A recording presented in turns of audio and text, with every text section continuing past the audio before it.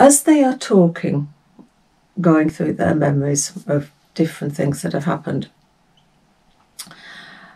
they talk about their childhood when they used to go to Dead Man's Tower. And this was a huge tower, and it's a very dark place where almost it seems as though executions and stuff like that happened.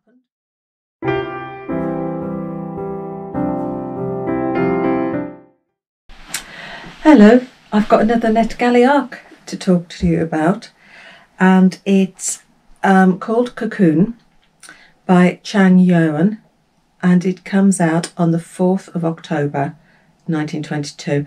I will say right at the start, I apologise now for my pronunciations because I am hopeless when it comes to doing anything like this.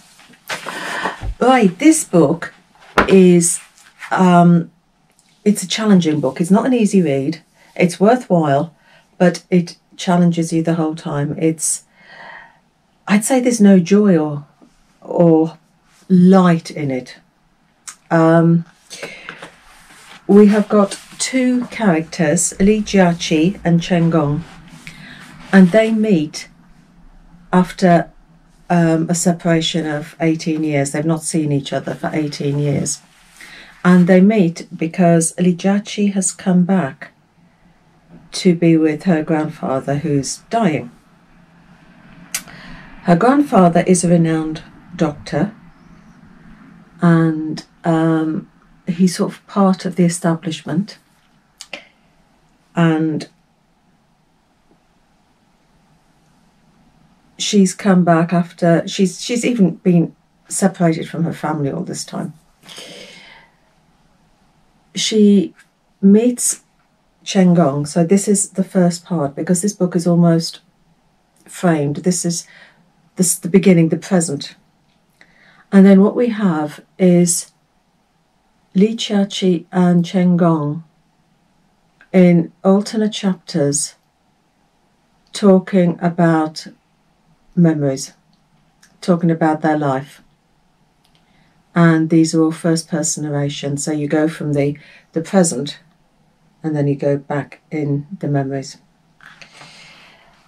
And we find out about 1967, the Cultural Revolution in China. We find out bits about that, how their two families are connected, and connected by a sort of mystery, because Chen Gong's grandfather is in a vegetative state, and he has been ever since something happened in 1967. And there's a connection between both families. And the mystery is what happened to Chen Gong's grandfather.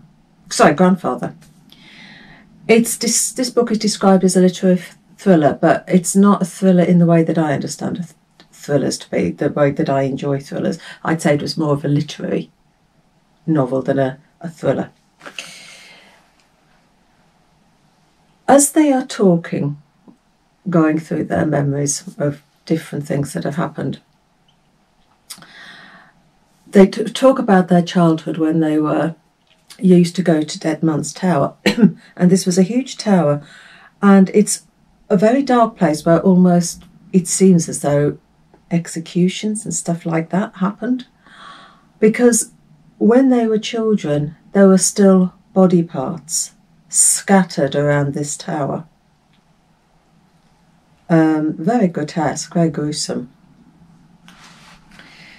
Both are seeking a sense of belonging, parental love. They both come from very dysfunctional families, and they both come from families sort of on the opposite scales of the class divide.